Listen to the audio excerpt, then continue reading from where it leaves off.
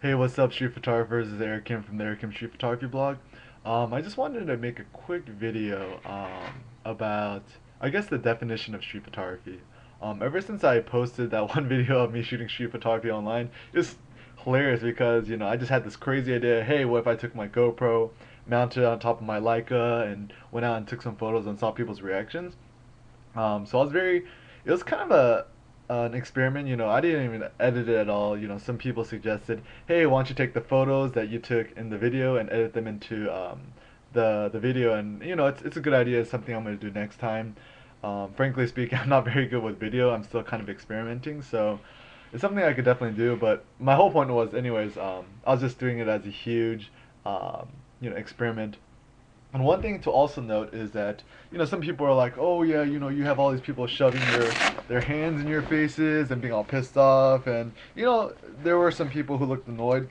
But at the same time, you have to realize that when I usually shoot street photography, it's just like, you know, it's like, bam, and people don't really notice, and it's such a small looking, unobtrusive camera. But at the same time, when I was shooting street photography, I had this thing, and let's see, when you turn it on and you start recording, let's wait for it. It's got this blinking, it's kind of hard to see, blinking red light. And imagine this all strapped on top of this. So this obviously makes the camera much more conspicuous. So honestly speaking, the reactions I got from people when recording those videos are not typically what I get. Usually, I would say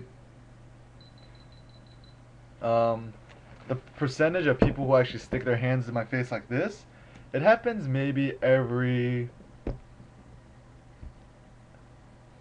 or just let's just say this. I've shot street photography for around maybe 3 or so years, and the percentage of people who've done that, there's probably been like around maybe 5 to 10 people who's ever done that to me. So it happens very rarely. And also, yeah, like this huge thing, blinking red light, it just makes it so much more conspicuous, and you can't really stay hidden with that so much. Oh yeah, so going back to the definition of street photography.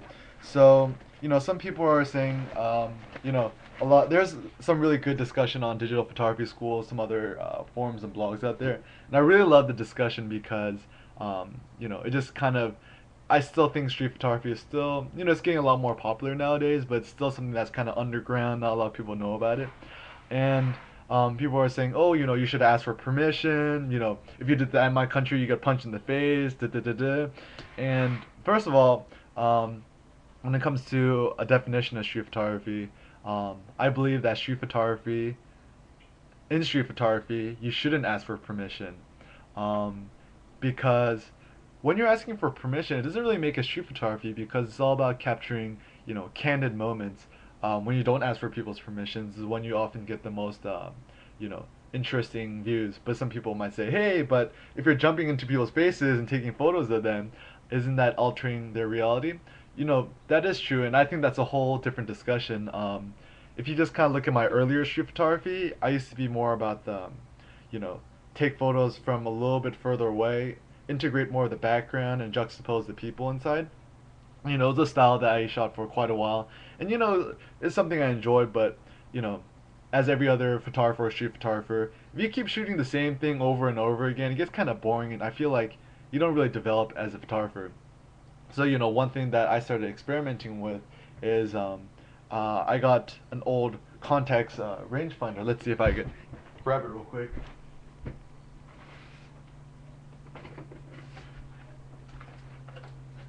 Ah yes, here it is. So I got this old Contax 3A rangefinder. Oh yeah, look at that beauty, right? So, it was actually my old grandfather's camera. He bought it in like the 1950s, and supposedly when he bought it, it was the price of a brand new car. It's got this beautiful, I don't know if you could really see it.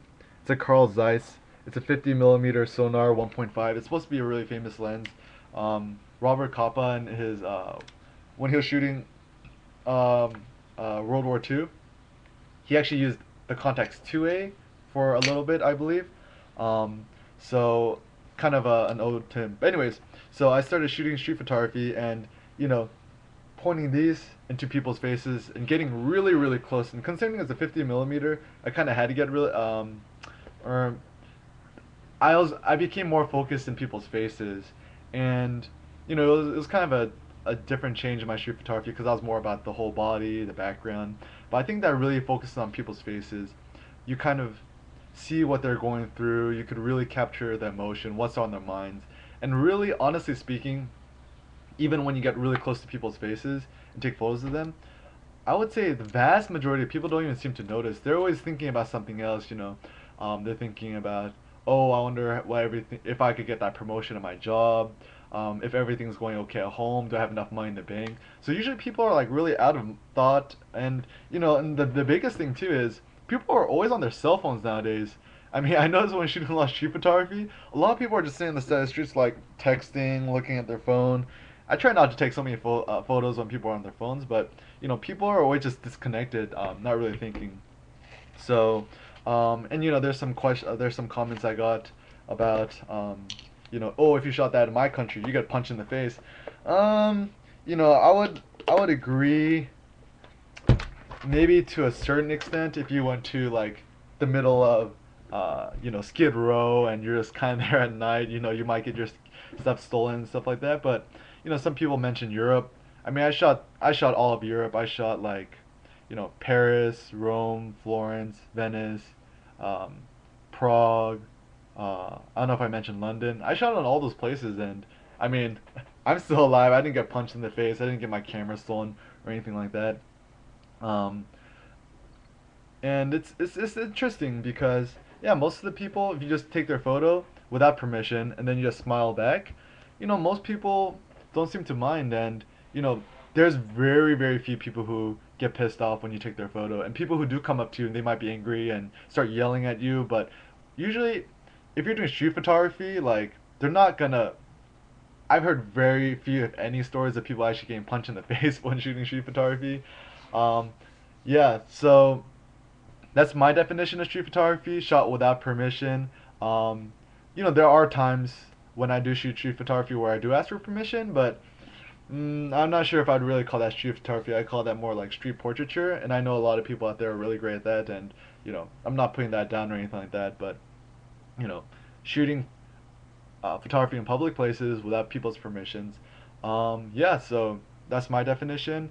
Um, I'd be interested to see what you guys still have to say. Please leave a comment below.